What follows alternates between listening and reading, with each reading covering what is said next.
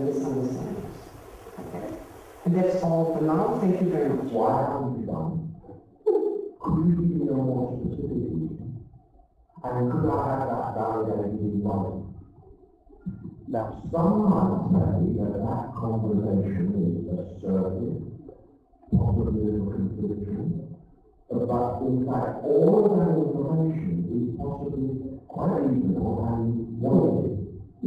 How do I get such information without being seen by the other party, who is another culture, to be rude, intrusive, invasive, and generally rather critical? I'm sure they have, and that is one of the things that makes my job so interesting. But it is the feeling I have inside. And asking those questions of another culture in that way, and being that specific, prescriptive, and precise when they are being ambiguous and vague, I'm being intrusive, and I'm not reaching a match of minds. Yes.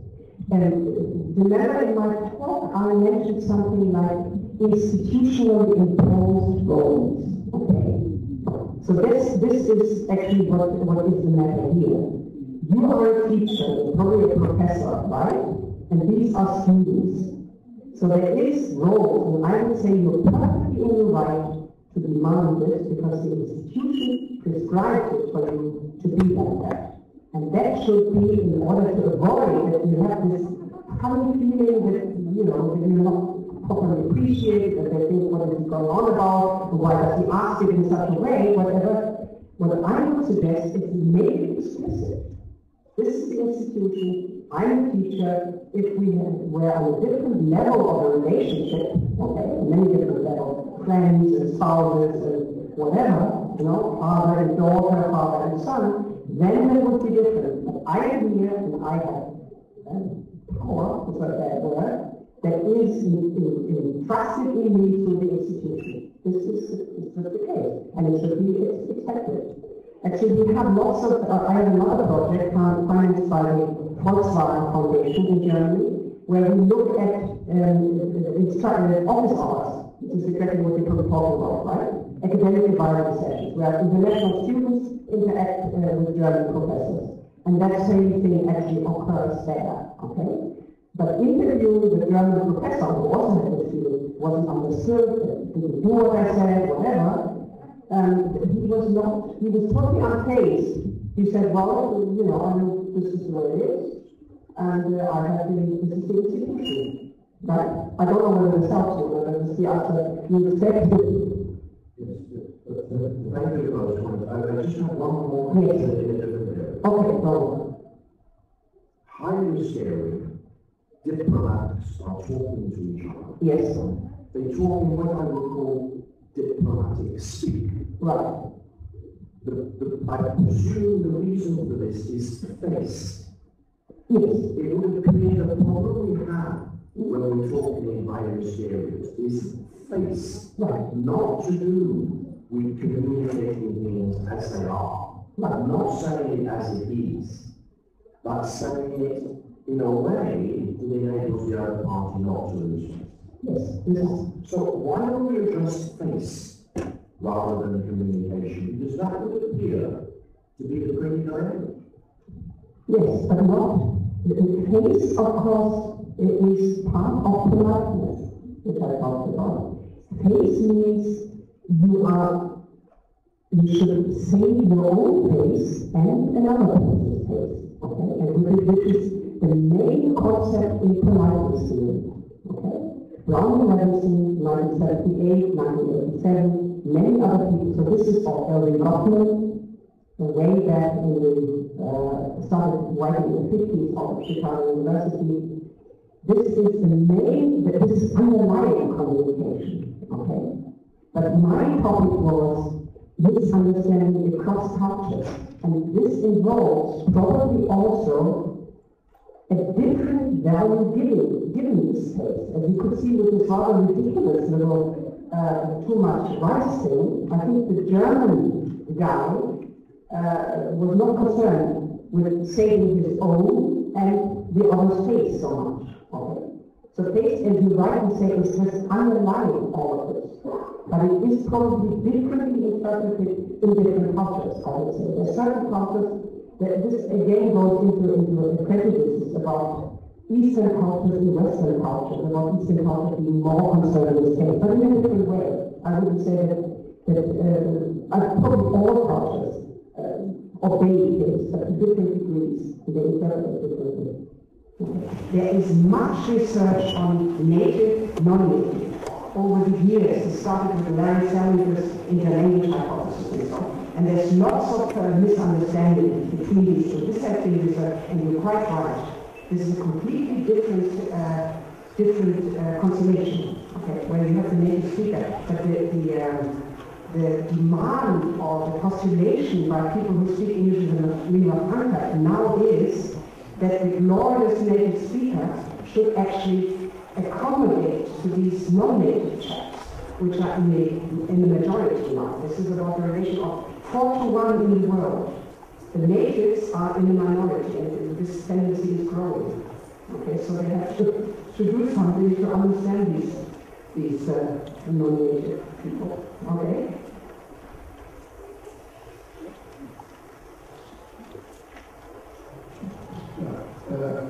What is it called? The mission of your university.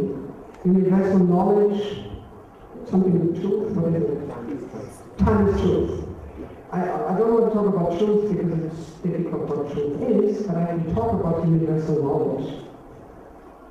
It's very important to know as much as humanly possible about the backgrounds of the people you talk to and you interact. The more you know, the more you will understand, and the less friction will occur. That's my belief. I've always, from the time immemorial, thought that it is important to amass knowledge, but this is probably not enough. Knowledge is a cognitive function. What you also need, it sounds a little bit like preaching, I'm sorry, but that's my belief, you also have to cultivate something like empathy, right? You have to have a feeling for another human being, not only who has a role as a student, and you have the institutionally imposed or granted role as a teacher, but we are also human beings. And as human beings, one very frequently has a feeling of the needs of other human beings. And this should not be crushed. Children have this much more, probably. And if you develop both, extend your knowledge and cultivate something like empathy, I think that helps. And keep what I said, this open mind, because things change all the time, right? They may be very vague, but I can't be more specific because I don't know the situation and so on. Okay?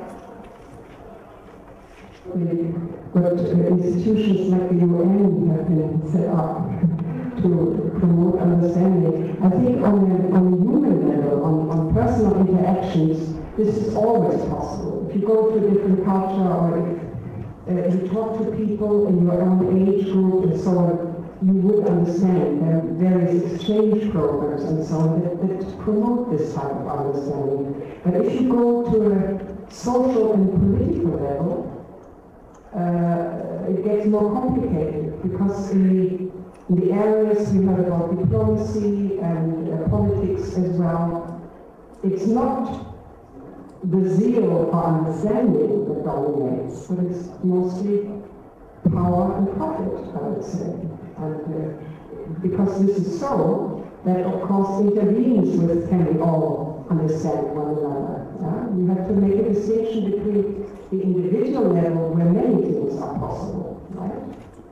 And the social and political level, which is totally different. A good example was, we heard this before, the diplomat's speech, also political speech. I've always wondered why politicians and diplomats never answer a question. You ask them a question where you would expect a yes and no, and there's no yes and no for communists. Talking around and talking about something completely different. If you watch the British election debate, it was wonderful to see how people cultivated evasiveness and vagueness and not saying the wrong thing, not driving the voters away, other than Brown, of course, who carelessly said something that he shouldn't have said, as you probably know. So did I answer your question? It's not too positive, I'm sorry. It depends on where you will conduct your business. Of course, the preconditions, of course, you speak beautiful English. You speak English like a native speaker or approximating a native speaker. But then, of course, it depends whether you also need regional languages. You need other languages. Let's say you speak Arabic, but you need, for instance, to also learn Chinese. The first thing, in other words, is that you know the language, because the language is a reservoir of the culture that is very important. And then you have to amass your knowledge about the different culture, not only business. Business you have to know definitely because you get your degree in there, but you have to know the facts and developments in the culture, right? Okay, linguistic, but this is very important. And then, of course, then you have to be a little diplomat in a guise to master your face. You shouldn't be too open like a baby and show exactly what you think. You should hide your feelings, of course, and you should in non-protected areas, and you should also do something with the body when it comes to clothes, whatever the culture demands. Right? Historical traditions also play a great role, of course, right? But it's something that one can also, as far as possible, also from outside, you can at least know what a religion prescribes of people and how people interpret it. And again, coming back to the knowledge, you don't have to follow this religion yourself, but at least you should know about it and what it means, so not to step on people's toes. Okay. For instance, I've been in Iran just now, and I learned before that I'm not supposed to give hands, shake hands with men. You know, this might offend other people. So I didn't, or I had to cover my head, which I did, because it's the religious rule in this country. So you should know this. That's important. Again, I'm coming back to the knowledge. Know as much as possible. That's why you're in the university also, to do this. Okay?